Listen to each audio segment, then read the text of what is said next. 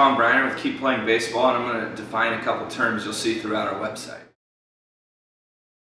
First term I'm going to define is command of the zone. Command of the zone is absolutely essential when you're dealing with pitchers. If you can't throw strikes, coaches aren't going to be able to put you on the mound. First thing you need to do is figure out how to throw strikes consistently.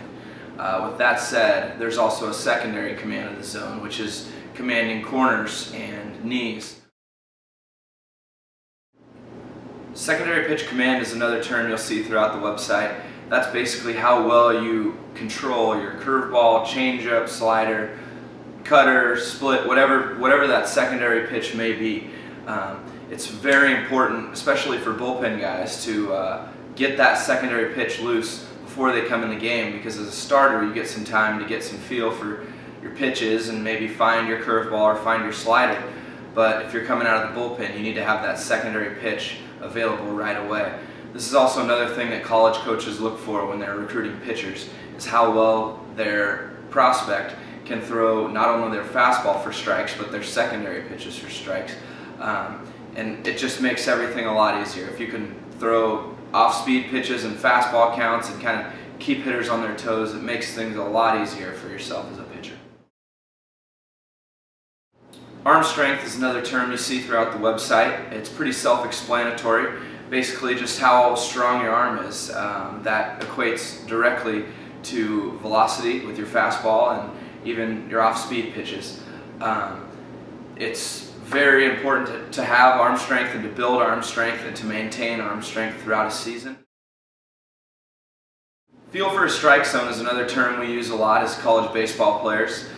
Basically, what we mean by that is how well you can stick around the plate, and also it ties in with what the umpire's given you. Certain days you'll come to the yard and you'll get 3 inches off the plate. Certain days you don't even get the outside corner. So it's really important to get a feel for the strike zone early. And even if you're a bullpen guy, you can get that same feel for the strike zone by watching the guy in front of you and understanding what pitches you're going to be able to get when you come to the game. Projectability is a term that is very prevalent throughout the recruiting process. It's basically how well college coaches think you're going to pan out. Whether you may be a tall, lanky guy and they think they can add weight and develop you into a power hitter or a power pitcher or whatever that may be.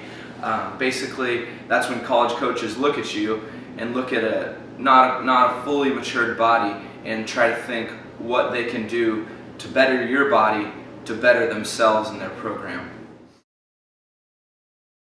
A couple more pitching terms are max effort and controlled motion.